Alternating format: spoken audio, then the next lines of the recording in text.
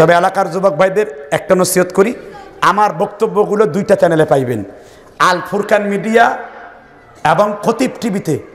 আল Furqan media এবং খতিব টিভিতে এই দুইটা চ্যানেল সাবস্ক্রাইব করবেন। অসংখ্য আমি সুন্দর সুন্দর লেকচার দিয়েছি। প্রায় গোসল করে মুকসিদুল মুমিনিন আগুন দিয়ে পুরে বইটা ছাই বানিয়ে দেন। বলা আছে এই রাত্রিতে যে গোসল করে প্রত্যেক পশমের ফোটায় ফোটায় ফোটায় ফোটায় গুনাহ কাপা ধরে পড়ে, এ যেন গঙ্গা স্নান হয়ে গেছে।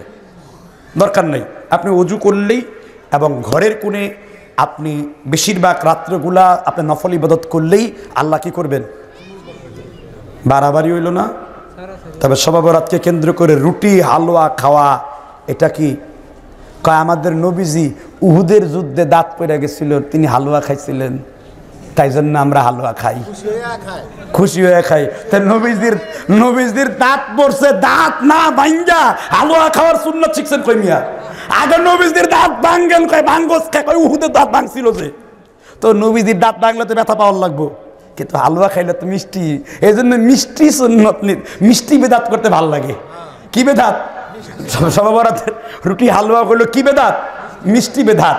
এই জন্য মিষ্টি বেদাত করতে ভালো লাগে, কিন্তু দাঁত ভাঙ্গার সুন্নতটার মজা লাগে না। দেখেন এসব উদ্ভট কথা ছাড়েন। উহুদের যুদ্ধ হয়েছিল 1 মাসে, সাবান হয়েছে আরেক মাসে। কি এর লগে কি পান্তা পাতে কি? আসল করে মুসল নাই, ডেহি করে চাবোয়া।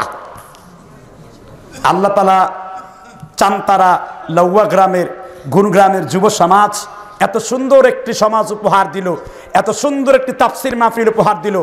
আমার মনে হয় আপনারা খুব কমই এই ধরনের ওয়াজ শুনছেন। আমার দেশের লোক, আমি তো জানি ওয়াজ তো একটা দিনে করি না, প্রতিদিনই করি, দিনে রাত্রে সন্ধ্যায় মধ্যরাত্রিতেও থাকে, মাঝে মাঝে 4-5টাও মারি।